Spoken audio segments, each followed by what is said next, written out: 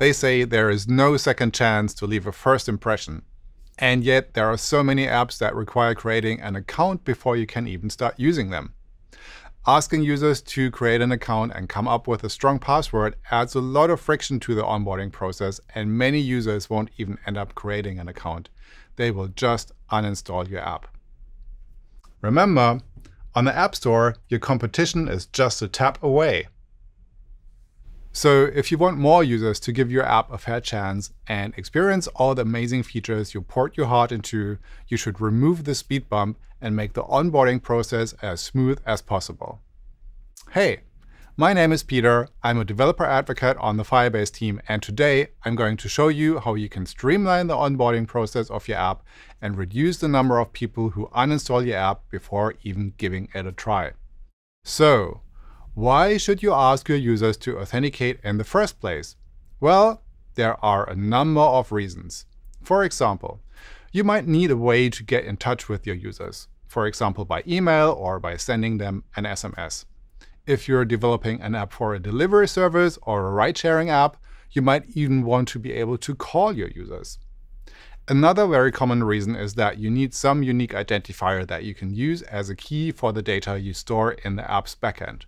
For example, if your app is a cross-platform to-do list app, you want to make sure that your app can tell the to-dos of all your users apart. It would be a data privacy disaster if someone else would be able to see your to-dos and vice versa.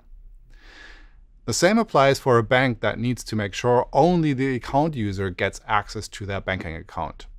Another reason for putting up an authentication speed bump might be to artificially limit the number of people who can use the app and create scarcity.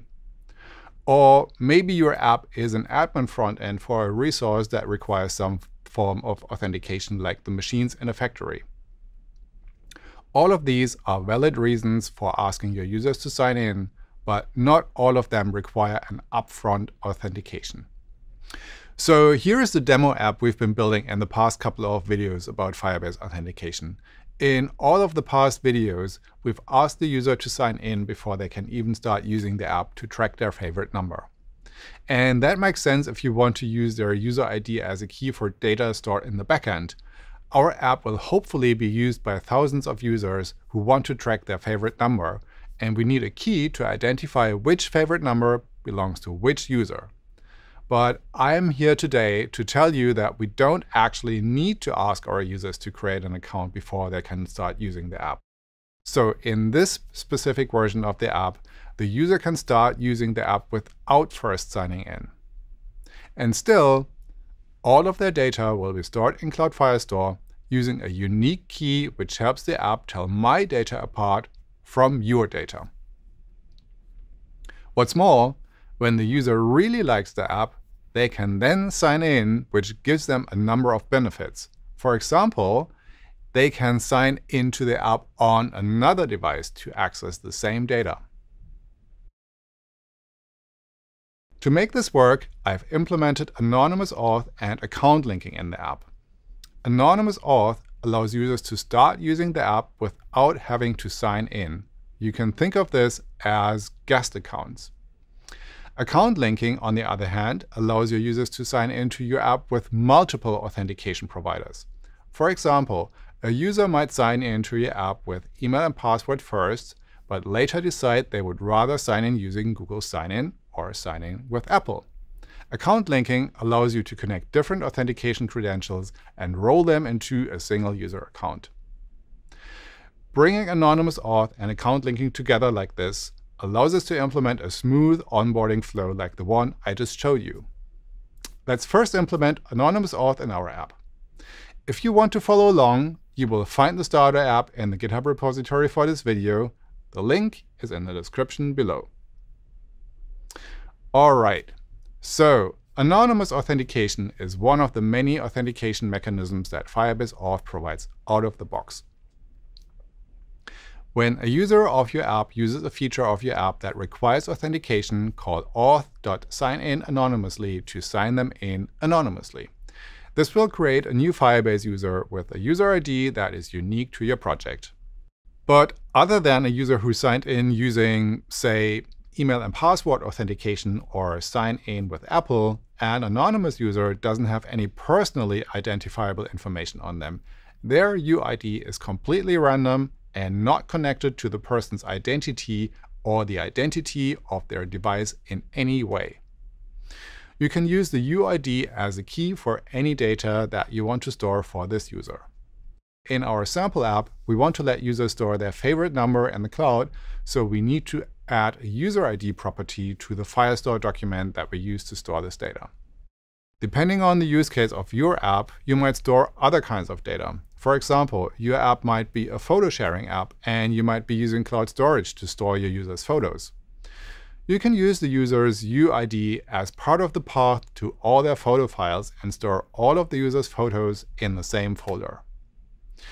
To allow users to start using your app without having to create a new user account, call sign in anonymously as early as possible in the lifecycle of your app. But first, it is a good idea to check if there already is a logged-in user. This will be the case if the app was launched before. In this case, there would be an anonymous user who is already signed in, or the user signed in using one of the other authentication providers. Either way, if there already is a user account, we don't need to sign in anonymously again. But if the current user property is nil, no user is signed in, and we should call sign in anonymously to create an anonymous account. Since this is an asynchronous call, we will have to call it using await. Doing so will suspend the current function.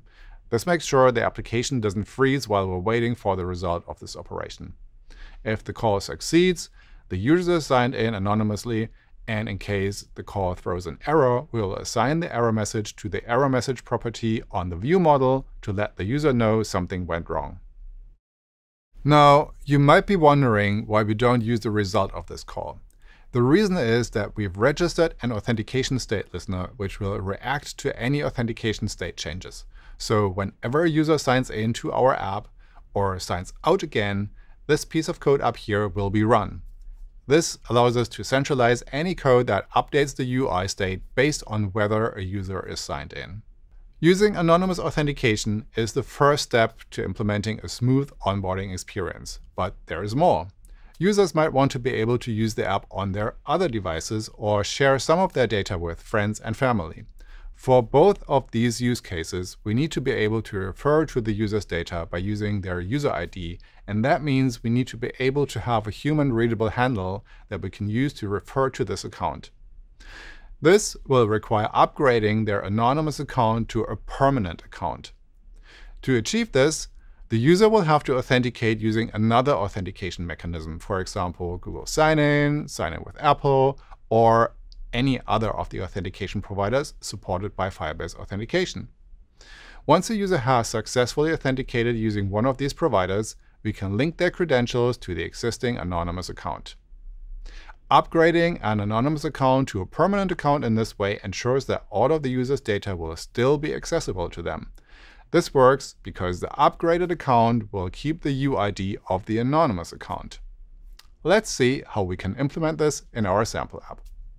A good place to upgrade the currently signed-in anonymous account to a permanent account is the sign-up screen. When the user uses one of the authentication mechanisms provided by the screen, we will then use the resulting credentials and link them to the anonymous account.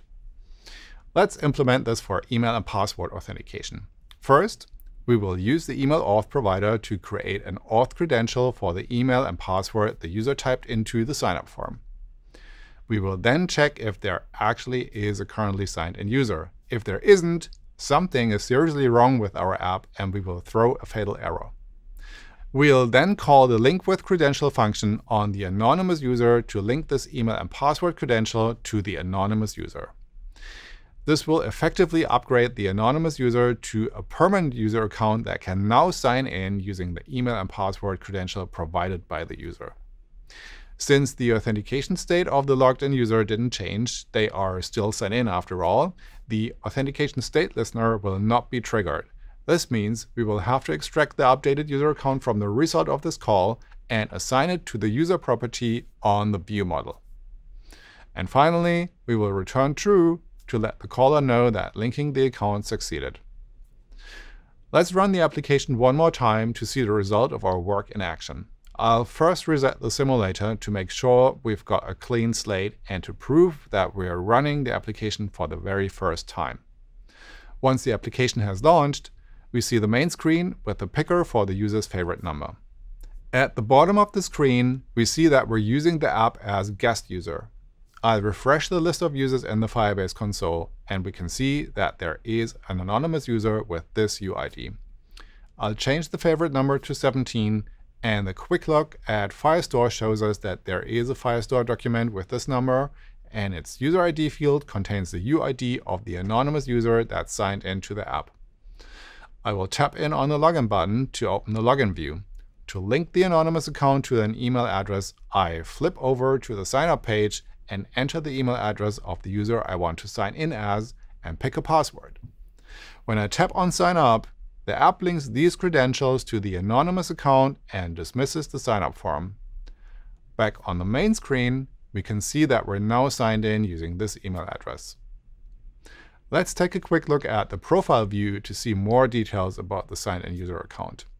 Since this account is now linked to the email address I provided when signing in, it no longer is an anonymous account, and consequently, it's not a guest account anymore. Let's double check this by looking at the Firebase console. And sure enough, we can see that the user with this UID, which used to be an anonymous account, now has an email address as its identifier, and the only authentication provider linked to it is the email authentication provider. To demonstrate that the data stored in Firestore can now be accessed from any of the user's devices, I will launch the same app on a second simulator. Again, this is a fresh simulator, so the app hasn't been run on this device before. Once the app launches, we're signed in as a different anonymous user. Let's open the login form and sign in using the email address and password we just used.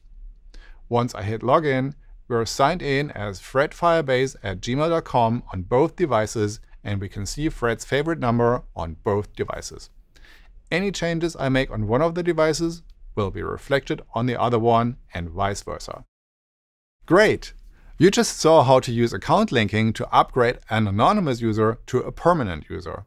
But account linking also works in other scenarios. For example, when a user first signed in using email and password authentication, but would then like to sign in using a federated identity provider like Google Sign-in or a sign-in with Apple, you can use the same approach.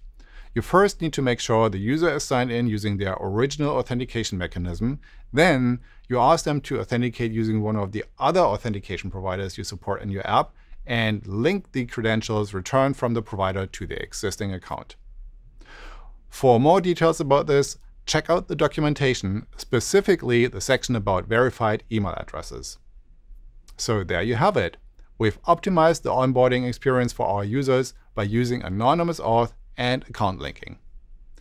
Removing the need to sign in or create a user account before being able to use the app reduces friction and makes it much more likely that people will actually use your app. So the next time you implement authentication in your app, consider using this approach. As always, the source for the sample app is available on our GitHub repository, and the link is in the description below. If you've got any questions, leave them in the comments below or hit me up on social media. I am @PeterFries on Twitter and @PeterFries@iosdev.space on Mastodon. Stay safe, and I will see you in the next one.